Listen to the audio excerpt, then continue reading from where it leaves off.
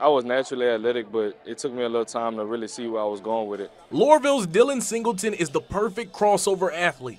The 6'4", 280-pound lineman plays both offense and defense and is the key to the Tigers' success. Going both sides, it takes a lot, especially with stamina.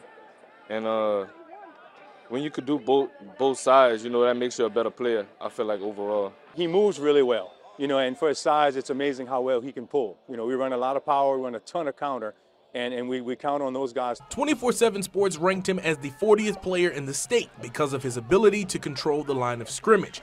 He's also earned college offers from schools ranging from Houston to Louisiana.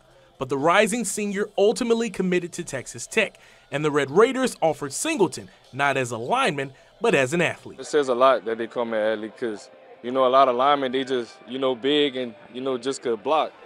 But I feel like as a person, I'm more than just a football player as a lineman. And while Singleton's abilities on the football field is what made a first impression on Texas Tech, what sealed the deal is his game on the court. They had asked me if I could dunk a basketball. They wanted me to send a video, so I sent it. Then it was like, oh, Lord, he could dunk too? So we good.